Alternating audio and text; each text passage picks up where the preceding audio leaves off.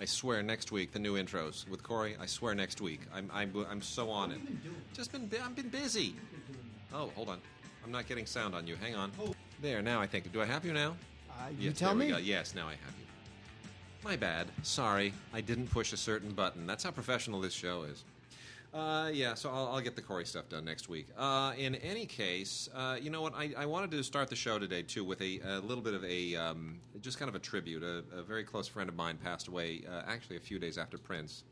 And A. Martin Zweiback, and really an amazing screenwriter with a legendary career, one of the most prolific people I've ever known. He wrote some of the top-rated episodes of Kung Fu, the TV show, wrote and produced The Ultimate Solution of Grace Quigley with Katharine Hepburn and Nick Nolte. And lots of other, directed a couple of things. He's just really an amazingly prolific guy, and he passed away just a couple of weeks ago, and I will miss him dearly, but his work lives on, and I would urge people, if you haven't seen The Ultimate Solution of Grace Quigley, you ought to see it. It's the only... Oscar-nominated. It's the only film that exists in a writer's cut, because he and Anthony Harvey had a falling out during the making of the film, and Martin took command of all the footage and recut it. And Leonard, if you look it up in Maltin, Maltin's like, yeah, it's the only film that was ever turned into a writer's cut, and his cut is actually better than Harvey's. Harvey was kind of on the tail end of his career at the time after Lion in Winter and all that stuff. But the great part of this that I wanted to get to was Martin, despite being a successful writer with a long television pedigree behind him and some really interesting movies, when he was trying to get Grace Quigley made, he basically circumvented the whole normal, I'm going to go through my agent process. Swifty Lazar was his agent, by the way. Swifty Lazar with the big Coke bottle glasses who used to throw the mega Oscar party, one of the biggest agents in Hollywood history. Swifty was Martin's agent. Martin could have played the game. But you know what Martin did to get Katharine Hepburn attached? He went to her estate and he threw his script over the gate with a letter. And she called him. Really? Yes. She hilarious. read it and loved it and called him. I've never heard of that working ever. And that's Katharine Hepburn. So, yeah. I mean, Martin was just a gutsy, ballsy guy, and I would love to know what that letter said. It basically said, he's written this, he's told this story many times, but I'm a huge admirer, and he was writing a book about this whole thing anyway when he passed. But I'm a huge admirer. I think this would be perfect for you, and please give it a read. And it was a very sweet, cordial letter and very personal, and she responded to it. It's just something people do and people think about doing and dream about doing and talk about doing. It never works. You usually get chased off by Dobermans or something when people try to do that kind of thing. He's one of those guys who had bowfingery. He had a great career, a long-running career full of great projects, earned a lot of respect. Yep. But yet, he never really got the popular due that was coming to him because, the Hollywood is filled with guys like that. They have great long-running careers. They work on a lot of great shows. They write a lot of good movies. And Martin was one of those guys. He was a wonderful guy, and you've met Martin. I have met him. He's just a fantastic guy, very down to earth, and unbelievably prolific. He would always say every once in a while he'd say to me, "Go, have I ever given you this script to read?" And I always thought I'd read everything he'd written, and it was just he had so much material. I mean, his backlog of scripts is just enormous. And so many good movies in there. I hope a chunk of them eventually someday get made. So some really, really good ones in there. Anyway, all right. Let's plan. Nobody of significance has relative significance. People are still dying every week, but this Deathapalooza thing seems to have arrested just a little bit right now. So we're in a brief pause before everybody just starts kicking the bucket again. I'm assuming probably early summer. Isn't that when most people decide to die? Early summer. Yes, that's when most people decide. To die. Yeah. All right. Very good. So let's, Mark. Shall we start? Shall we start with television today? Sure. Let's start with television. Whatever you say, buddy. It's your show. It's not my show; it's our show. But let's start with some TV. So we got a big old box set that normally would be the kind of thing that we get around the end of the year, but no. Paramount CBS, they are giving us an early holiday gift with the complete series, all 119 episodes on 31 discs of The Untouchables. That is the original series with Robert Stack that, of course, inspired the Brian De Palma film starring Kevin Costner. And this is all about Elliot Ness chasing down Al Capone and, Lucky Luciano and whoever else was running afoul of his G-men during that legendary era. You know what? It's amazing how well this show actually holds up. It's got a kind of a... It definitely feels like a show of the era, like all of those, it's a little pre-Dragnet, a little pre-the FBI, pre-Quinn Martin, but it definitely feels like it's veering into all of that stuff. It has sort of a surreal, quasi-post-noir feel to it, but yet it's still really, really well written, and the acting is terrific, amazing cast, and Robert Stack, man. We forget what a great actor he was. He was he was so cool. Yeah, he's cool. So, anyway, hard-boiled guy. The weirdest thing on here is the special feature, which is an episode of the Lucy show called Lucy the Gun Mall. I guess because they own it and it's Lucy acting like a gangster, but it's a very strange thing to throw onto a giant box set of The Untouchables. There are no other extras on here. Very peculiar. I would have expected at least a few things. Anyway, otherwise, 31 discs, 119 episodes in 2 keep cases. Seasons 1 through 3 on the first keep case, and Season 4 on the other one, in a nice box set. It's sharp. Really good. Can't go wrong.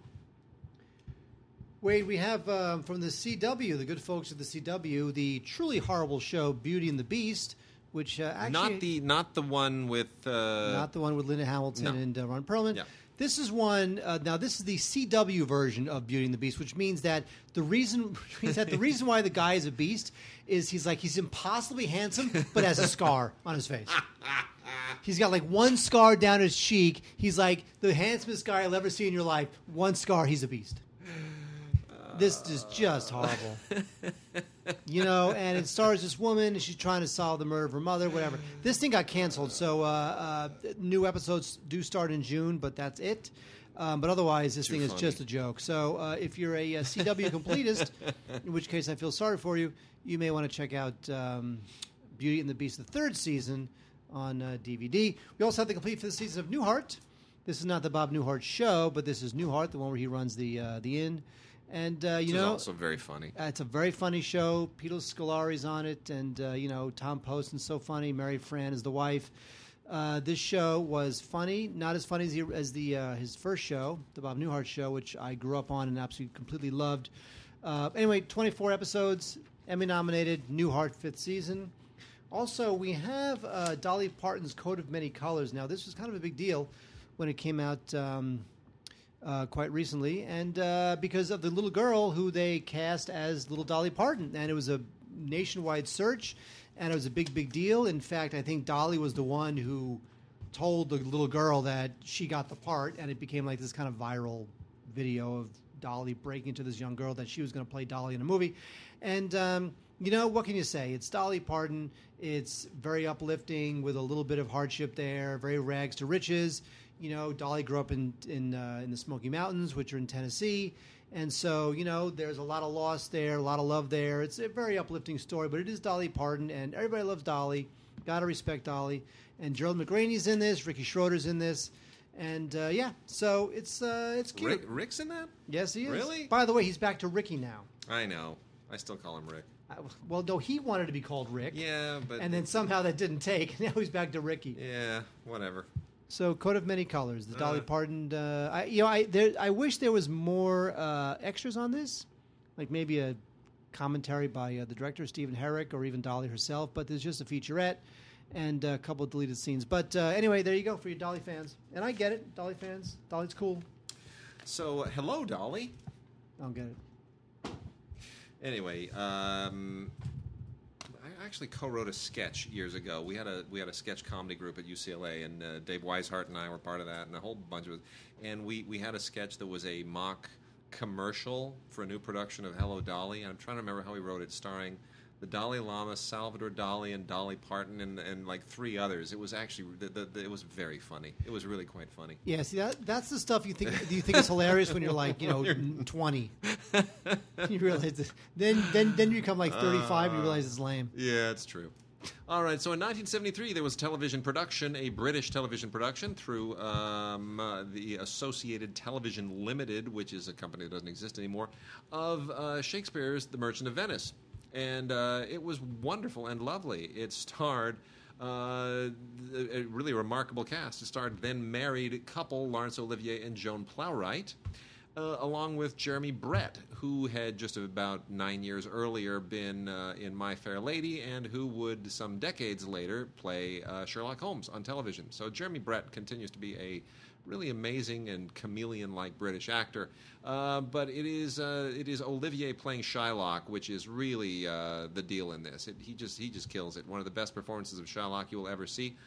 Shy of Dustin Hoffman, who continues to be, I think, in the eyes of many people, the quintessential Shylock. When he performed it, I think he was on the West End, might have been Broadway, but there was a revival where he just apparently blew the doors off of Merchant of Venice. So, anyway, but Olivier is tremendous. This is a 1973 adaptation that was very, very well received and well produced at the time. And, Joan Plowright, seeing her just a little bit younger is a delight. I'm very poorly exposed to young Joan Plowright, and she is just terrific. So if I ever make a porno film, yeah, I want the woman in the film to be called Plowright. Thanks for that. Don't you think that it's just you open it up, man? I mean, come on. Yeah, that's the way to. By the way, that's the way to really drag the show down. When I was growing up, Laurence Olivier is one of the most venerated, respected actors of all time, stage and film. Yes. And so when I grew up, Laurence Olivier, he's, oh my God, he's the Mount Rushmore. Then I realized that people, his friends, as would be his wont, because his name is Lawrence, would call him Larry. Mm-hmm. And the idea that Laurence Olivier, Mount Rushmore in terms of actors on stage and screen, was called Larry, which just seems like so base. Couldn't handle it. Do you think that Captain America Civil War is going to wind up being the most successful Marvel film of all time? Yes. I think it could be. I do. You It's know why? like it, you know what? It's a combination of the fact that it's good. Yeah. Right? Yeah. Also the fact that people were turned off by Batman versus Superman, and they want a palate cleanser. They want to know what it feels like to like a superhero film. I also feel like of all of the team-up movies, and we haven't had Justice League yet, but certainly Batman and Superman is the beginning of a team-up, which kind of tanked. And the Avengers was fun, and then the second Avengers film was kind of a dud. And I think this feels like, I think people are watching this like, well, that's the Avengers film I wanted to see. Because this is, it's more character-driven, right? It's not, oh my gosh, here comes like an army of aliens, we have to team up and, have a giant CGI battle for 45 minutes at the end of the movie before, hey, surprise, we saved the Earth. Like, there's more darkness and there's more, that's right. I like it. It's good. It's good. It is good. I think come back in a month and you realize it was the biggest Marvel film. I think so. Well, anyway, a couple of bits, old and new comics here. The Jim Gaffigan Show, Season 1 from TV Land. I love him. It is funny. He's good, isn't he? I think he's hilarious. He's just the best. Yep. He's great. There's a whole, he's just so unassuming. The only thing better than bacon, it's more bacon.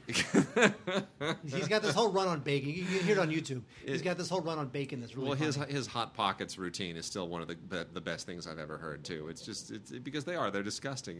Who I used to love Hot Pockets. When they first came out, and I was like, 10 years old, I used to love Hot Pockets. Great supporting cast. I had a Hot Pocket like a year ago, for whatever reason. They're horrible. Adam Goldberg is great casting on this. I got to say, Adam Goldberg is just like the perfect and kind of neurotic sensibility to counterbalance Jim Gaffigan. But you also got Ashley Williams, Michael Ian Black. It's a good show. It's a very good show, and it's very him. It stays true to him. So I think it's a good show. It'll be around for a while. And then Bob Hope, Entertaining the Troops. This is a couple of very, very famous and popular Bob Hope shows, which, if you grew up as we did, watching a lot of these Bob Hope shows where he's just doing his shtick and entertaining the troops and doing his USO shows. You know, before he started doing those really bad TV specials, the guy just had a way. You know, the troops loved him, and it was just like he was like an American tradition. And then he would go and host the Oscars, and it was like I couldn't imagine what life would be like without Bob Hope. He was just an institution. It was amazing. Anyway, so this is a couple of fabulous shows entertaining the troops and lots of great guest stars. Who pop in, Ursula Andress and Romy Schneider and Lola Falana and Connie Stevens. It's really a lot of fun. So this is from Time Life. You want to check out Entertaining the Troops, Bob Hope. Really, really great. American institution. Have you ever been to that church in North Hollywood that Bob Hope built for his wife? I have no idea what you're talking about. Oh, so you really had no idea. So No. there's a church. Yeah. I think it's like Lancashire and something. Yeah. And because Bob Hope was a legendary, the guy cheated on Dolores. Well, Total sex machine. That's only been recently kind of divulged. Well, here's the thing. You know, so Dolores, yeah. by the way, knew all this. Yeah. And so Bob Hope said, "Listen, if I built you a church, because she was very she was a worshiping Catholic. Yeah. If I build you a church, will that make up for all of my sins?" So literally, the church that's on Lancashire. I did not know this. And it's right at the Ventura Freeway. I've got the cross street. Really? Yes. Bob Hope built that church for her to assuage her, whatever. As recompense, Yes, repentance, correct. Mea culpa Yes. for You know all what? of his You talk. indiscretions. I'm going to Google this. I'm going to find it because it's the truth. All right. Well, I'm gonna last two TV shows then. Scream, the TV series, the complete first season from MTV, is perhaps single-handedly responsible. Nah, not yet, not much. But I would probably hope I'd like to pretend that it is single-handedly responsible for MTV deciding to go back to music videos for the first time in like 20 years. Or 30 years, however long it's been. So, you know what? It's just this doesn't really need to be a series. This was a series of movies. It ran its course, and I trying to kind of make the thing more modern, bring it back into the YouTube generation. I'm sorry, it just doesn't really work. It's so desperately trying to cater to that audience that needs a Scream series that like its precipitating incident is like a YouTube video. Yeah, it's not good. It's just not that. And more interesting, and I got to be honest, I'm still undecided as to how I feel about this, is War and Peace, the complete miniseries, which I did not see when it aired. And, this is a BBC production, which is released on Anchor Bay through the Weinstein Company, so everybody's got their fingers in this. There have been many different versions of War and Peace made, and there is obviously the glossy Hollywood version from whatever it was, 1956 or 7, 55, somewhere in there, with Audrey Hepburn, which is extremely truncated, very glossy, and not terribly good. And because it's a huge book, right? War and Peace is a big honking thing. And then there's the Sergei Bondarchuk film from like 1968, I believe it was, which is the Big Mama. That thing is like 11 hours long, whatever it is. It takes a whole day. I've seen that projected, by the way. I went to the Egyptian Theater a few years ago when they had a special screening of it. It had a lunch and a dinner break. Spent the whole day sitting there with like 30 or 40 other people watching War and Peace at the Egyptian Theater. And it is an enormous film, and it's a little funky in 60s. It's got a little groove to it. But I'll tell you this, Sergei Bondarchuk spent $100 million in the late 60s on this thing, which would be the equivalent of like $600 million today. It is an obnoxious amount of money.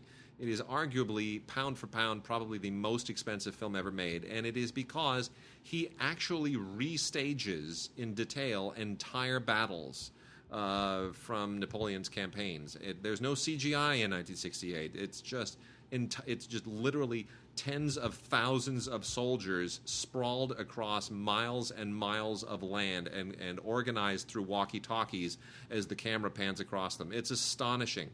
And so I have that in my mind when I'm looking at the Paul Dano, Lily James, James Norton cast in War and Peace, which is not as expensive or as opulent, but which, and obviously being told in English, feels a little bit less authentic, but it is a very Downton Abbey. It is a very Downton Abbey approach to War and Peace, which I appreciate, but it isn't Tolstoy. So I'm still trying to decide whether or not I like the Anglicization, the Downton Abbeyization of War and Peace, and of course Lily James was on Downton Abbey.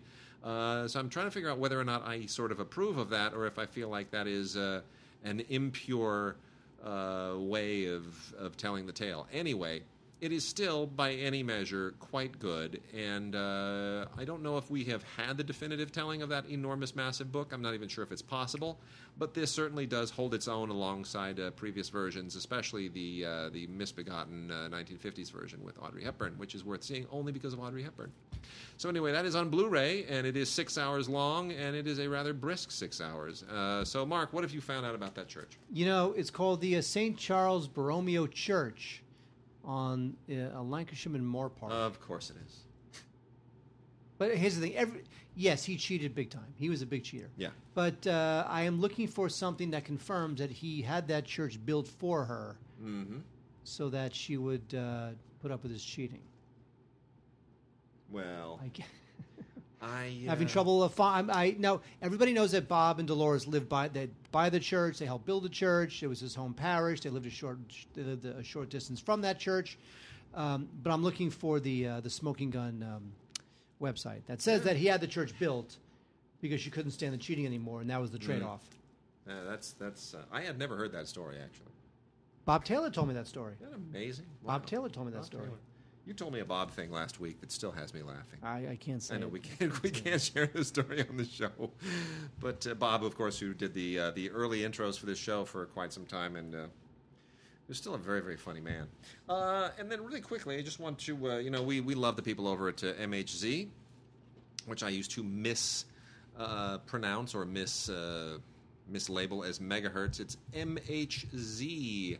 They bring all the foreign language drama over onto DVD, all that stuff, all those great dramas that air in Germany and France and Scandinavia and Italy and elsewhere, and most of them, procedurals, cop procedurals, but some really interesting stuff. And you know what? This is one that is completely unusual for them. Inspector Rex, Season 1, Vienna. This is an Austrian series about a cop dog, about a German shepherd that is essentially a police dog. Doggy. It's kind of crazy, unusual, and I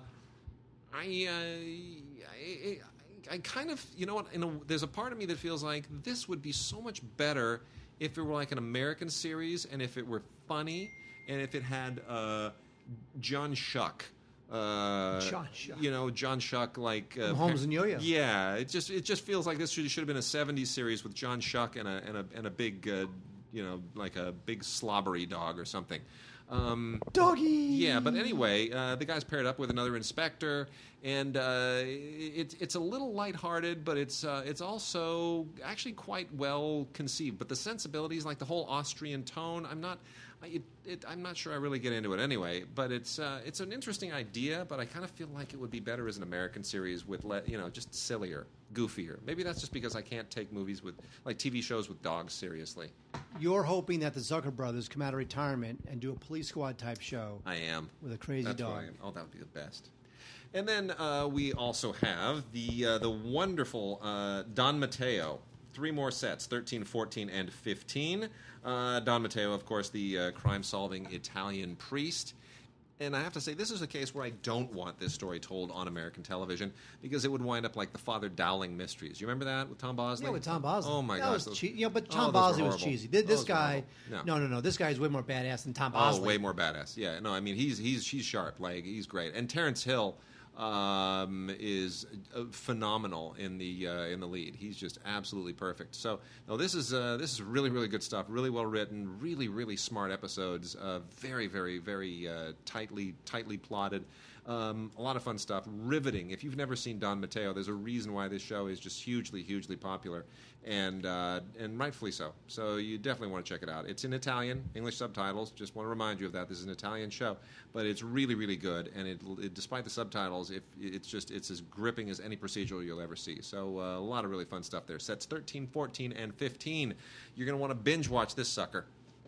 Wait, I'm on Hinge because I don't care about this show. Yeah. So I'm on Hinge. You're on Hinge. I don't even know what that is. It's a dating app where you do the swiping. We talked about this last week. Yeah. Hinge is another one.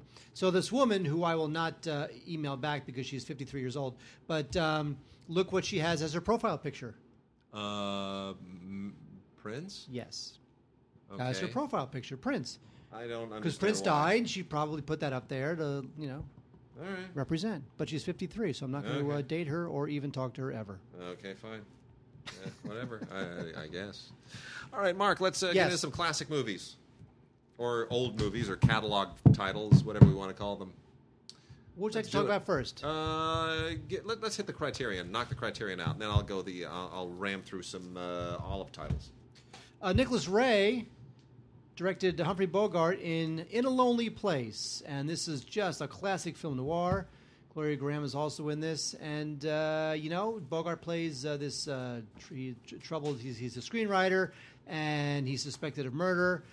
And Gloria Graham plays this the neighbor who they kind of fall in love, and so this was a bit of a departure, I think, for Bogart. He would occasionally kind of get a little dark in his career, but this to me is really the one where he kind of gave almost really the most full-bodied, I have to say, and darkest performance of his career. Guy's very down on his luck, and there's a certain emotional depth that Bogart is attempting here that, we all like Bogart as the guy who has all the answers and smokes the cigarettes in ways that the French New Wave just love to imitate.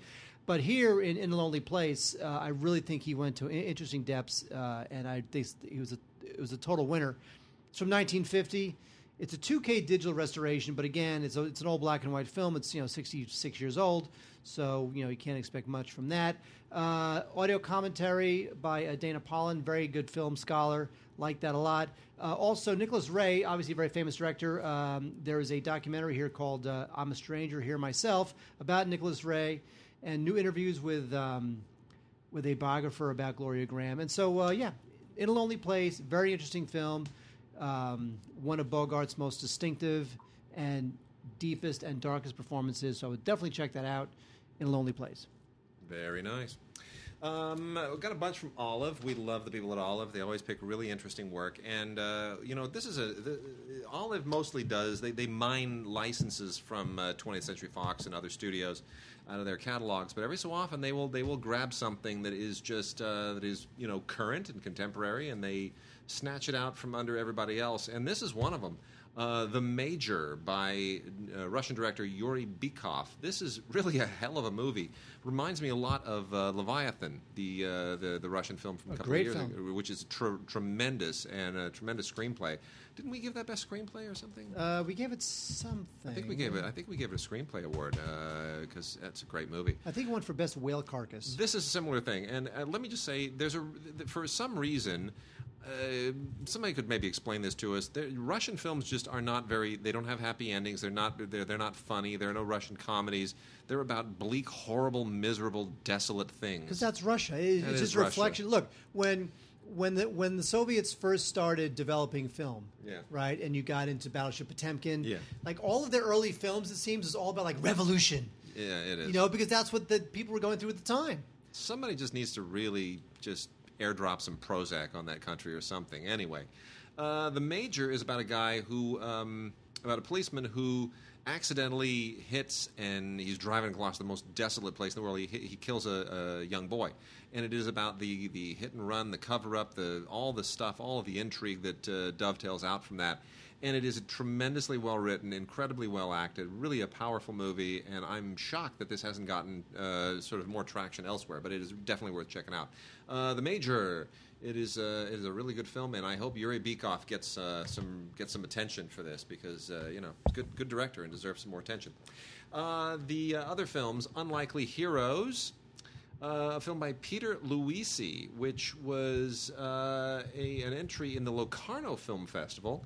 And this is a Swiss-German co-production from a couple of years ago that also seems to have missed any substantial exposure internationally, apart from that appearance at the Locarno Film Festival. But it is, it's not as impressive as the Russian film, but it is still good, and I could probably see this getting an American remake somewhere down the line as well. It is, this is a female midlife crisis movie, and it's pretty touching, actually. It doesn't go in all those kind of light directions that you would expect an American film to.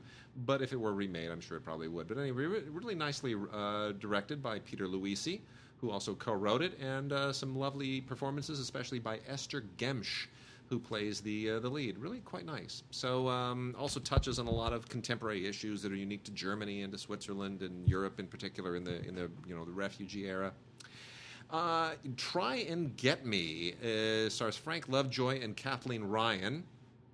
This was made in 1950. This is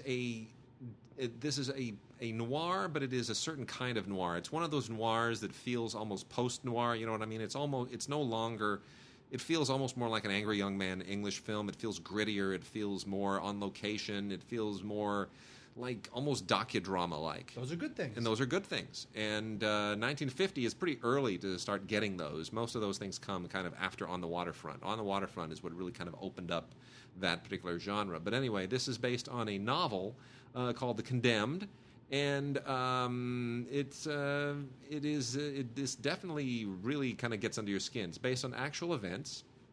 And it deals with a guy who is drawn into a kidnapping plot that goes completely off the rails. And it is very compelling and quite a nice rediscovery. Frank Lovejoy, if you're not familiar with him, quite a hell of an actor back in the day, so really worth it. And then this is one that just is really to absolutely die for. Dead Pigeon on Beethoven Street. When you hear a title like that, what do you think, Mark? Dead Pigeon on Beethoven Street. It's going to be a coming-of-age mafia drama. Now, what director would direct a movie called Dead Pigeon on Beethoven Street? There's only one director who would put his name on a film. Well, here's the thing, though. It sounds like a parody film. That's the thing. But actually, it's a Sam Fuller movie. There you go. But it sounds like a silly parody. Yeah, but Sam Fuller. Dead Pigeon on Beethoven Street. Sam Fuller himself is kind of a silly parody. No, Sam Fuller, he's badass. Yeah, he is, buddy. But there's something really kind of just entertaining about him, anyway. Anyway, it's a detective film. It's it's not funny at all. It is definitely kind of a modern noir. It's a later Fuller film from 1972. And it really still has all of his just relentless energy and kind of idiosyncratic stylistic touches. A worthwhile film to check out if you are a Samuel Fuller fan. If you are not a Samuel Fuller fan, I would probably recommend some of his other films first. You'd probably want to look at something like Shock Corridor to make sure that this is the guy for you. But otherwise, if you're into Fuller, you can't do wrong with this. It's great. A lot of interesting twists and turns in the plot, and really good stuff. Glenn Corbett is particularly really good as the lead private eye in this thing. Not an actor who had much of a career apart from this role, really. This is kind of the one that defined him. But boy, I'll tell you, watch like The Naked Kiss or Shock Corridor first if you haven't seen a Fuller film, just to make sure this is your thing. Oh, definitely. Shock Corridor is on Criterion DVD. Yeah. Is it? Yes, it is. Yes, it is. So here we go. Now here comes the rest. We've got the rest of these films. What's the worst that could happen with Martin Lawrence and Danny DeVito? Boy, this was really kind of misbegotten. Sam Weisman was a promising director at a certain point, and then this kind of pushed him off the rails. I interviewed Sam Weisman at one point, and really nice guy. He directed, the Mighty Ducks. Sure. Very really nice director. Really sweet guy. And then he started doing stuff like this, and he doesn't have much of a career anymore, and I think it's sad. This was a misfire, but it didn't need to be that big of a misfire. It just is not terribly good. Then we've got Uptown Girls with Brittany Murphy and Dakota Fanning, a little tiny Dakota Fanning, and a beautiful Brittany Murphy who is now deceased, and I find that all terribly, terribly sad. This was directed by Boaz Yakin, who has had an up-and-down career. Boaz Yakin, by the way, a little bit of trivia, is the person who introduced Quentin Tarantino to Lawrence Bender. Boaz Yakin did, like the Rookie, the Charlie Sheen Eastwood film, and then he kind of got sick of studio stuff, and he came back and started doing indie films, and, he's had a really restless career. Very talented guy. This is not one of his best films, but it's very nicely done. It's just kind of, the cute girl and the little girl. It's bit of a boilerplate thing. Let's see, Sibling Rivalry with Kirstie Alley.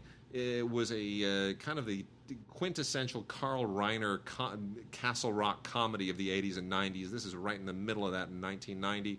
And it is an absolutely silly film, but in hindsight, it's kind of strangely charming. It's got Carl Reiner's eccentric silliness in it. Kirstie Alley is funny. Bill Pullman is funny. Jamie Gertz is funny. I don't know why everyone just dumped on this film at the time. Not great, but passable.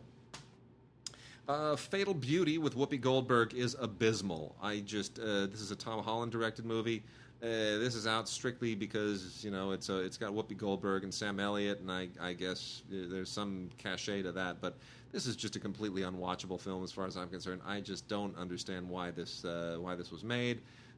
Here it is on Blu-ray. So if you have any kind of nostalgia for Whoopi Goldberg in a really poor cop movie from 1987, and knock yourself out. And then lastly here is the Blu-ray debut of Costa Gavras' Betrayed, which was written by Joe Esterhaas during a particular phase where he was using the same template for all of his movies, which includes, of course, Basic Instinct and Music Box and Jagged Edge. They all have the same plot, which is A is in love with B, and B may or may not be a horrible killer.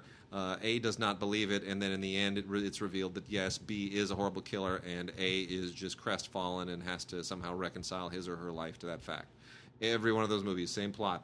Betrayed is exactly the same thing. Deborah Winger goes undercover investigating Tom Berenger, who's like quite likely a KKK murderer, and it's a decent film. It's not Costa Gavras' best film, but it's certainly one of Joe Esterhaas' better implementations of that formula.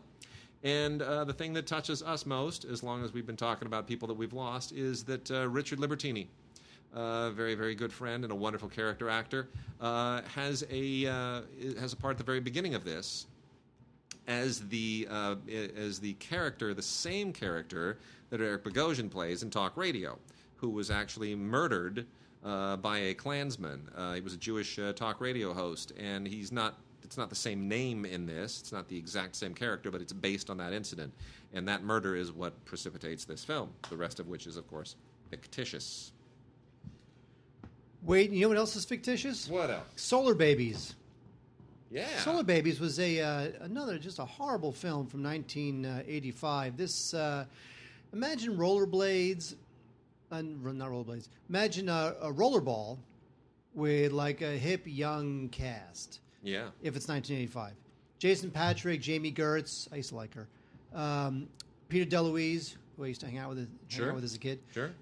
They play these kids who were involved in this futuristic, sport on wheels, and it's. I hated this movie. I did. I remember this. I remember this so well. The effects were okay. They were Richard Edlund. It was one of those Maurice Jarre scores. We've had this conversation where I like not all, because then you prove me wrong. I like most Maurice Jarre orchestral scores. I dislike most Maurice Jarre electronic scores. We've talked about this before. You like Witness. You like the whole barn, like but that's a good score. I know it is a good score. Come on. Anyway, so this thing is just a stinker. But you know what? For those of a certain age, it might be a little bit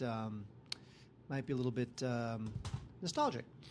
Anyway, we also have now. There was a time, folks. It's hard to believe. The time is 1981, and Sally Field is considered a hot piece of ass. Oh my goodness! Did you just say that? Have you seen her new movie? My name is. My name is. I heard it was good. Oh no, it's not. Really, it's not. Oh no. No. Is it called Sally Field Does This because somebody offered her a lead role, so why not just do it? Yeah, pretty much. No, she's an older woman who's working a horrible desk job, and she falls in love with the hot new young guy, and then starts trying to put the moves on him and tries to become all hip. And it's just movies where older ladies try. Here's the thing: movies where older women try to make themselves young and hip and cool and attractive to a young guy. Are so uncomfortable. They make my skin crawl because you're so humiliating the actress.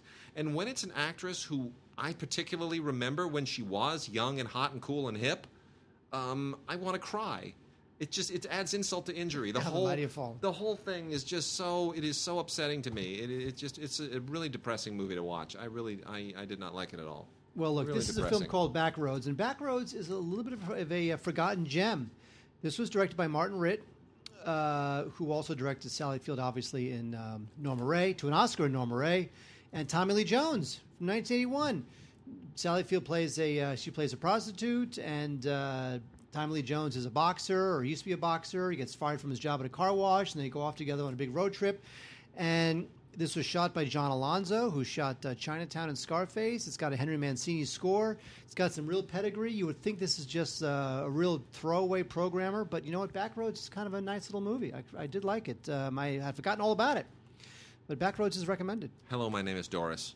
That's the new it. movie. That's yeah, it. I can't recommend it. I'm sorry. Now, Little Girl Who Lives Down the Lane, I cannot talk about this film because I've only seen about a half hour of it. It has that one scene. No, you know what let I'm me talking tell you. about. I don't. I'll tell you why. Because Yeah. this came out in 1976. Yeah. My mother took me to go see this movie. Now, I was a tiny person Yes. in 1976. Yes. Why she took me to see this movie, I have no idea. It freaked and you there out. was a scene, I was Yes. really scared. It's the scene. And there was a scene. No, I don't think it was. I don't think I lasted that long. There was a scene where, like, they open it, like someone's at the bottom of the stairs or in a closet or something, and they're all bloody. And I said to my mother, as like a whatever, as a tiny little, why am I in this movie? I'm scared. And so my mother took me out of the film. So we left the theater, and I've still never seen The Little Girl Who Lives Down the Lane, which, you know, people like it. It was nominated for a couple Saturn Awards. It's got a good cast. Jodie Foster, of course. She was 13 at the time. Martin Sheen. So you're telling me you freaked out and never watched enough of this movie to get to the hamster scene? No, I've never seen the hamster scene. You've never seen the hamster No. scene. It would traumatize you for life. Now, hang on. Now, was the hamster scene late in the film or mid-film, early in the film? Oh, Do you remember? boy. I can't remember exactly. 'Cause It's all I about remember- mid-film. It's about mid-film. Okay, I was out. All I know is that somebody was murdered Oh, my either in a gosh. closet or on the bottom of the stairs, and I freaked out because I was like 1 year old, and I don't know why my mother took me to see this film, and I screamed and yelled, and she took me out of the theater. So I have not seen it. Oh, the hamster scene is the worst. It really is. It's so not right. It's so not right. Really? Yeah, it's not right. It shouldn't have. It's just one of those moments in a movie. Even today, it's just I can't. I'm sorry. I'm too squeamish about it. It's not good. I'm feeling I want to know what it is. Well, no, Anyway, I'll that- tell you what it is. It's a the guy kills a hamster with a cigarette. It's horrible. Who hasn't done that? Okay. Oh, it's just no, but it is. It's truly terrible. It is truly terrible. It is one of the most unpleasant things to watch I've ever seen. Anyway, carry on. Anyway, The Manhattan Project is a film that was directed and co-written by Marshall Brickman. So you would think Oh, it's I got love some Marshall Brickman. serious... Look, he co-wrote Annie Hall, he co-wrote Yeah. Sleeper, he co-wrote Manhattan, he wrote Jersey Boys. I mean, this guy is like, this guy's kind of a heavyweight. Now, is it a good film? It's okay. It's with John Lithgow and Cynthia Nixon. It's sort of part of that whole like war games thing where like you get like the high school science kid and he builds a bomb as a joke, and then of course it winds up triggering this ticking time bomb sort of plot. So it was. I much prefer war games to something like the Manhattan Project, but I understand in terms of context the time in which it was made. This was a time when it was sort of like computers were just kind of happening for kids. There was still some Cold War fears out there. And Manhattan Project, again, sort of in this kind of like war games mode. So it's okay. Jill Eikenberry's also in it. And John Mahoney from the sitcom with the dog and the whatever her name is. I forgot. What was that John Mahoney sitcom? Frasier. Frasier, thank you. Yes. Exactly. Anyway, I'd pass on this and go with War Games. Although, you know what? I do love Marshall Brickman. But most of his great work, of course, was with Woody Allen. Woody Allen, yes. All right. 3 more from the Kino Studio Classics line here. The Magnetic Monster is a bit of an absolute straight-up riot. This is directed by Kurt Siodmak, who was a pretty standard studio director, cranked out a lot of stuff in the 50s. In the 60s, this is from 1953, straight-up nuclear-era paranoia, monster exploitation stuff. This is an absolute riot. Basically, like in all of these things, a monster is created by radiation. It's not Godzilla because it's an American film, so you you get, in this case, you get a monster that is created by radiation that every 12 hours it doubles in size. And, of course, sit in the middle of nowhere, and it's just... I have something that doubles in size. This thing is just absolutely a hoot. It's completely ridiculous. You didn't even listen to me. Yeah, I know you have something that doubles in size. I was not going to go there because you're working blue, and I'm not gonna work blue with you. Anyway, very, very funny nuclear era silliness. Much more famous, A Kiss Before Dying with Robert Wagner, Jeffrey Hunter, Virginia Leith, and Joanne Woodward. This is from 1956. Beautiful color. Really good performances, and directed quite well by Garrett Oswald, who never really had much of a career after that. But this is the one that works, and this is one of those serial killer movies or murderer movies, probably more accurate, about how can he be a killer? He's just he's so good looking. And Robert Wagner just really ripped it up in this one. He went off the edge and really took a chance, and pays off. It's fantastic. Jeffrey Hunter, of course, is also very good, as is Joanne Woodward, who's a little bit wasted, but it's I guess you could say this is maybe the psycho killer version of A Place in the Sun. It's sort of what if A Place in the Sun he wasn't such a just sweet, nice, accidental. What if he wasn't he didn't kill. Shelley Winters just sort of, accidentally or out of... I shouldn't even say accidentally. I mean, am I giving up too much about A Place in the Sun? Pretty am much. I spoiling that movie for people? Kind of. Okay, never mind. All right, well, a more malicious version of A Place in the Sun. Anyway, and then Steel Justice. In a world. Steel Justice. Martin Kove is a really interesting actor.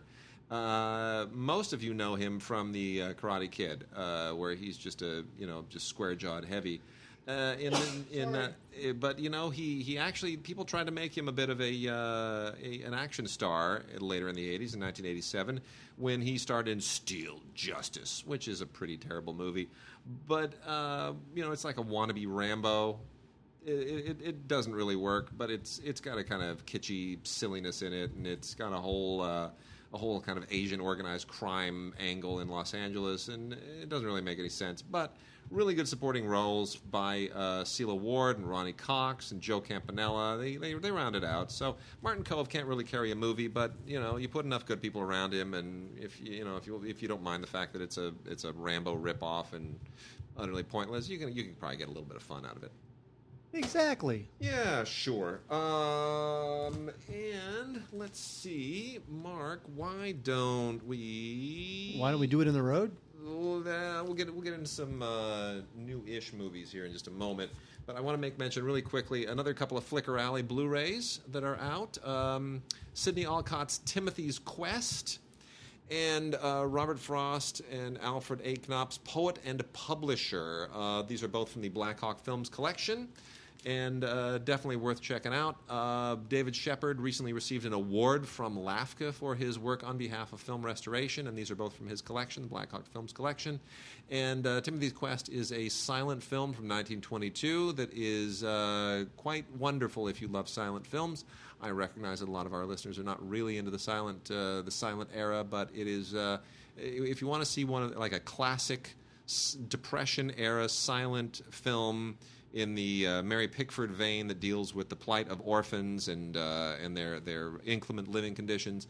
It almost doesn't get any better than this. You just don't have Mary Pickford in it, but otherwise it's many of the same stuff. A little bit kind of like a Mary Pickford film meets City Lights, only without Pickford and Chaplin, and it doesn't suffer for it. It's wonderful, very, very realistic. And then the Poet and Publisher, Robert Frost, Alfred A. Knopf. It includes two films. One is Robert Frost, which took about a year to shoot in 1961, and the other is A Publisher is Known by the Company He Keeps, which is all about Alfred A. Knopf, the publisher. And each of these is about a half an hour long, and really an interesting pair of archival films from the Black Hawk Films collection. Two very, very interesting profiles of significant figures from about the 1960-1961 time period. Robert Frost is the most interesting one of the two of these. It's really an extraordinary film, really a great short documentary profile of an amazing figure in American literature and poetry. And then Alfred Knopf, of course, we know him basically by the books that he published, and this also is a really, really interesting behind-the-scenes look at the man, behind the name, behind the publishing powerhouse in his environment, just being who he is and talking about the writers that he made famous. And we often forget behind every great writer is a great publisher. So that also from the Black Hawk Films collection, a wonderful release from Flickr Alley. Flickr Alley is just, they're killing it these days. And they have a streaming service too. You can watch a lot of their library stuff on streaming. It's Flickr Alley's really, they're moving. I love it. What? Speaking of, we haven't talked about this. It's not going to launch until the fall, and we obviously have no great insights into what it's going to be all about. But what do you think about the new Turner Classic Movies and Criterion streaming service that's going to basically give Voodoo a kick in the pants? Well, it's Hulu that loses. Or Hulu, Hulu. Sorry. Well, yes. Hulu's the one that loses out of that. That's a big loss for Hulu because a lot of people subscribe to Hulu only for Criterion. But I love Criterion and I love Turner Classic Movies. I mean, really, it's a to die for pairing. It really is. I mean, that's like that's just amazing. I mean, it all depends on how it'll be priced. But even if it's like $9.99 a month, hell yeah. Yeah, absolutely. You know what I mean? But here's the thing. Look, yes, Criterion has license agreements with all these great films, but part of what I love about Criterion is the extras and the booklet and the, seeing it on Blu-ray where the resolution is as good as it's going to get. Yeah. A lot of times the older films are 2K, not 4K, Yes. but still. So, yes, I get it's a great pairing. It's a match made in heaven. But I'd still rather watch a Criterion Blu-ray than watch I agree. something streamed, a Criterion movie streamed. Yep, I agree. You'll Like My Mother is one of those post Rosemary's Baby thrillers where pregnancy is just it's a horror show. And in this one, this is Patty Duke, the late wonderful Patty Duke, plays a pregnant widow who goes to meet her mother-in-law in Minnesota, and it ain't what she hoped it would be. Really, really creepy. Rosemary Murphy is terrific. Richard Thomas is creepy in this as well. Just around from 1972, right around the time I guess the Waltons probably started. So this is right before he became John Boy and cleaned up that image a little bit. But this is sharp. This is a sharp little film directed by Lamont Johnson, who of course was a big TV director throughout his career. But this is a feature film from 1972, released by Universal, now released by Scream Factory division of Shout Factory. You'll Like My Mother, a long-forgotten but wonderful Patty Duke performance that, even though derivative of Rosemary's Baby, still very good and worth recommending.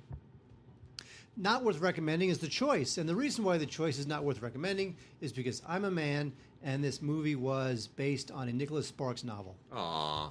And that means that if you love The Notebook, and if you love Safe Haven, then stop listening to this podcast because you're not a man. Yeah. Exactly. No, this thing is, even by these standards set by Nicholas Sparks films, this thing is just way too melodramatic and just too formulaic. I just think this thing is just a big downer. Benjamin Walker and Teresa Palmer star in this thing.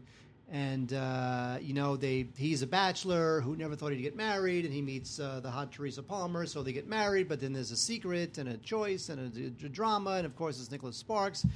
So you already know what you're getting when you see one of these films, but I just found this thing predictable. All the romantic movie cliches and tropes are all there. It's all very derivative, and I just think that you've got to have a real appetite for Nicholas Sparks movies to really be interested in The Choice. Good Blu-ray, though. It's got deleted scenes, audio commentary with the director and Benjamin Walker. So, The Choice. I'd pass. Yeah, and you know what? You still tried to convince me that that was a good movie, and I disagree, but, I don't like any of his movies. Well, that's the thing. It's like when people were told that the new Michael Moore film was called Where to Invade Next, they all rolled their eyes and said, "Oh my God, Where to Invade Next? He hates Bush. He hates." Yeah. That's not what this film is. No, this film is a much that would have been better. It really is a gentler Michael Moore film. This one is where he goes to these different countries and he finds aspects of their culture and their politics that they do, quote unquote, better than America, and he wants to take them home. Now, does he cherry pick? Yes, he does. He always does. But that's okay because it's like here are my gripes with the film. First of all, his filmmaking technique has not improved in over 20 years. Oh, so what? It still looks like he's walking around with a Super 8 camera. He's not even trying. He's a big schlubby guy. He's not even trying. His second problem. His hygiene has disintegrated. His hair is long. He's got to be in his 60s at this point. But he's just so slobby. So what? It's Michael Moore. What do you want him to be? What was he? Daniel Craig on the cover of Spectre? But come on, man. You're so not. All you're making fun of right now is how he looks. Well, what about what the film is saying? First of all, he's the least telegenic person in the history of movies, and it's like he decided here. He's like, I think I'm going to push that to 11, and now he's even more disgusting. It's like, gosh, man, come on, make an effort. Like, at least put on a clean shirt when you wake up. Something. Stop being Michael. You're asking him to stop being Michael Moore. Basically, yeah. And then here's my other problem. It's he posits as if he's some kind of journalist. Well, here's what he does. He asks like unbelievably leading questions. So he'll ask them, "So you hate America, right?" And they'll basically go, "He doesn't say you hate America." No, but this is like an extreme example. He goes, "So you hate America, right?" They go, "Well, no, not really. I really like America," and so forth and so on and so on. And then he'll go, "So what you're saying is America is the worst country in the world." He doesn't do that. And then they'll go, "Well, not really." He goes, "Thanks for agreeing with me." Basically, that's the way the questioning goes. No. He draws his own conclusions that are completely unrelated to anything that they say. No. What he's saying is that there are countries that do certain things better than we do, and it's okay. But his Q&A with them, the conclusions that he draws, the words he puts in their mouths have nothing to do with the things these people actually say. No, I'm not saying that all American schools have to have as good a lunch program as the very limited amount that they have of schools that they have in France that have like 4-star chefs cooking for the kids. Yeah. I'm not saying that that's how it's got to be in America, but it just makes you think. There are some interesting things I concede, like the guys in the Norwegian prison, which is essentially like it's like a Motel 6. You know, they're like, no, we don't have anal rape or prison riots. We enjoy being here, and I got a job waiting for me when I get out. And you just think, oh my gosh, why can't we do that? Well, it's because we're a nation of 300 million people, and in Norway, once you get out, pretty much anything that you do, you'll be recognized because everyone in Norway knows everybody else in Norway.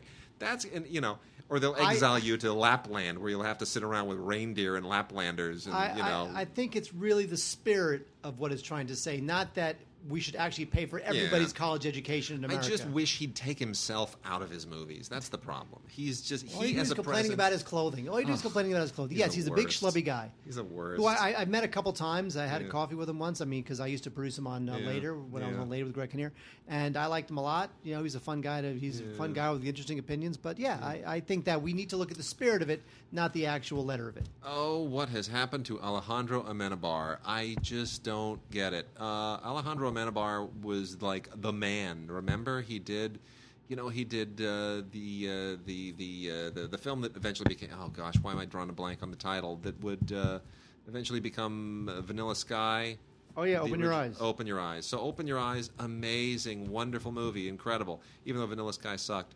And then he did The Others, and you're like, oh my gosh, he did his debut with Tom Cruise and his English language Hollywood debut, and it was so good and it was so cool and moody. And then he did the Sea Inside, won an Oscar. It's such an amazing movie, such a beautiful film. And then you're like, oh, this guy is on fire. And then it all falls apart.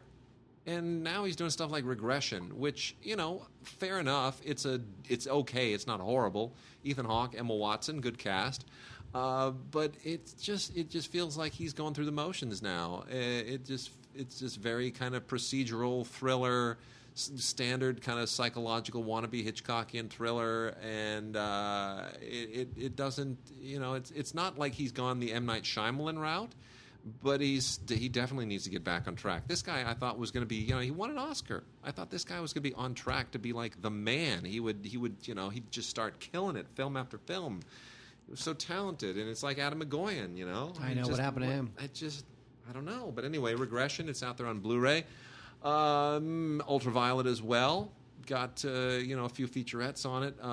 If you're an Amenabar completist, he wrote and directed it. I guess it's worth checking out to see what he's up to. But he needs to do better, and he can do better, and I hope he does. You know what's not better? The Boy. Oh dear. A completely silly movie about a girl who has to do a thing, take care of a boy. Yeah, But he's actually a life-size doll. Uh-oh. Got to care for a life-size doll. Mm-hmm. Right? Yeah. And more doll movies. They freak me out. Really? Too creepy. Too many creepy doll movies. Yeah. Oh, because you're expecting the doll to suddenly like pop to life and give you like a shock scare. The whole Twilight Zone thing. Too much creepy doll stuff. You know, this. I believe that this doll's grandmother is talking Tina. Yeah, I'm sure.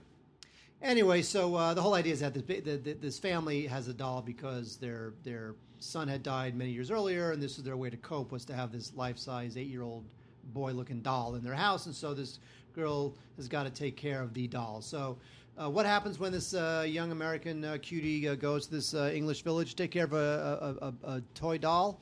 You'll find out when you don't rent the boy. Mm-hmm. It's just a bunch of silliness. And then we've got a couple relatively interesting ones to wrap out here with. East Side Sushi is another one of those movies about food, kind of like Eat, Drink, Man, Woman, and every other movie about food and chefs, and mostly Martha, that just make you hungry when you watch them. That's kind of how I felt about this. Basically, here's the deal. East Side Sushi, it's about a young Latina woman, single mom, who is an amazing cook, but she's never had a restaurant. She just has been kind of a roadside cart vendor person for a long time, and now she takes a job at a restaurant and tries to get her life on track, tries to get some security. But you see, it's a Japanese restaurant, and so she's not Japanese, so she tries to be a little bit creative with the sushi, and actually you wind up getting all kinds of really interesting culinary culture clash. So, yes, it's a little bit of Mostly Martha in there. If you remember Mostly Martha, German chef, Italian guy, and there's a little, you get that thing tangling up. And this is a little bit of the same thing, but it is handled very sweetly and very sensitively, and it's a low-budget independent film, but doesn't look it. This is from Samuel Goldwyn, and decent cast, good direction. I love it when good filmmakers, Anthony Lucero is the director and the writer. I love it when these filmmakers are able to take a very little amount of money and they're able to turn into something really, really sharp. I like this better, for example, than Chef, which was directed by... I like Chef. It's charming. Chef. The Jon Favreau film. Yeah, but, this is better than Chef. It's got a little sharper as far as food movies from the past few years. So that is East Side Sushi. And then here's the big mama. We've talked about people who disappeared, who were big deals in the 80s and 90s. Peter Greenaway. What the hell happened to Peter Greenaway? And when is Wife, Thief, Cook, Lover coming out on Blu-ray? Oh, I love that movie. That is a disgusting film. But anyway, here's Peter Greenaway. He is finally back with the movie Eisenstein. Naturally, of course, he makes movies with really commercial titles. And the title here is Eisenstein in Guanajuato. My ex-girlfriend Brenda was from Guanajuato. Really? Yes. So you know how to pronounce Guanajuato. You realize I practiced for about 20 minutes before the show to make sure that I wouldn't screw that up on the first pronunciation. My ex-girlfriend was from Guanajuato. Well, okay. Well, Eisenstein in Guanajuato. And in case you didn't know this, in 1931, the famous Russian filmmaker Sergei Eisenstein, also a great theorist who we all had to read in film school endlessly, a man who could write the longest run-on sentences of any human being who has ever lived. I kid you not. It would, like Eisenstein's essays, you turn the page like 4 times before you find a period. It's insane. And by then you've completely lost touch with his stream of consciousness. But anyway, in 1931... he went to go shoot a movie in Mexico. And this is effectively about that period. And it is done in Greenaway's very unusual style. It gets very inside Eisenstein's head, and it is very fantastical and weird and strange and eccentric in all the ways that Eisenstein's films are.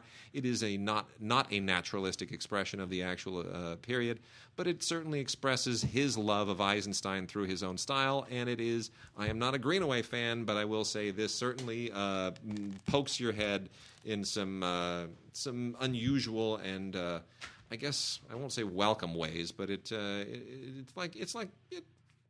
gets you thinking. We'll leave it at that. And then, Mark, have you evacuated, or are you coming back? Yes. So, wrapping things out, I just want to make mention of a handful of anime here. I got some cool anime. We got Azazel, You're Being Summoned from Lucky Penny. which is part of the Right Stuff line. Right Stuff releases all the Lucky Penny anime, and this stuff is just straight up strange. It's like Pokemon meets film noir. It's very weird. Lots of demons and lots of procedural stuff. I don't quite get it. More Mobile Suit Gundam stuff in Mobile Suit Gundam UC Unicorn, which is also from Right Stuff. This is the Sunrise Library part of Right Stuff. If you love all that Mobile Suit stuff, it gets a little tiresome for me. Ghost in the Shell, the new movie. They are, of course, this is not the live-action one that is controversially casting Scarlett Johansson in a role that people feel should be an Asian actor. This is an animated Ghost in the Shell new movie. Beautiful animation, still incomprehensible. Also comes with Ultraviolet, Blu-ray DVD Ultraviolet combo set. Really, really well animated. You're not big on Ghost in the Shell. You're the one that dislikes all the bleeps and the bloops. Oh, yeah, it's not my thing. Yeah. Season 2 of Data Live 2 in a Blu-ray DVD combo set. No Ultraviolet on this one, but... as far as like little pixie, cyberpunk, futuristic, feminist, superhero, space-going titillation, this fits the bill. I'll tell you, lots of cute pixies and great costumes, and battling aliens and being aliens, and still none of it makes a lot of sense, but it's pretty cool. Good animation. And Makin Key 2, the complete series. More cute girls, more titillation, big boobs, big swords. It's a thing in Japan, I guess. I suppose I get it, but there's some kind of fetishistic thing going on in that country that I still struggle to understand. And then the last few, we have a couple titles from the Magic Users Club, which is wacky and silly and has a certain juvenile following. Magic Users Club TV series and OVA series. Quickly before our time completely goes kaput, this is a lovely box set. Eden of the East, Premium Edition, the complete series with the King of Eden and Paradise Lost. This is not slouchy anime by any chance. This is not even in the standard anime style. This is from Funimation, but this is really some of the most creative animation you will ever see from Japan. I almost don't even want to call it anime because it really does live stylistically completely outside all of the tropes that are usually associated with it. Basically, it's an amnesia story about a guy who wakes up completely blanked outside the White House with a cell phone in one hand and a gun in the other. And from there, you get just an amazing, amazing saga that transpires. It's really quite extraordinary on many, many levels. And that's a beautiful, beautiful box set. And then we also have new editions of One Piece, classic One Piece Collection number 15. That Pirate Phantasmia continues to go. And then Fairy Tail, Tail, in its Blu-ray DVD combo set number 19. And then lastly, the strangely popular show Lost Girl, which is consistently been released by Funimation on DVD and Blu-ray. Lost Girl, the final chapters is out, seasons 5 and 6.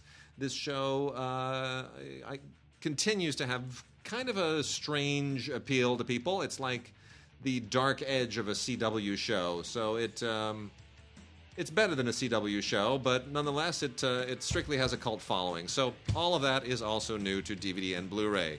Mark, we are done. We're done. We're done. Goodbye. Bye.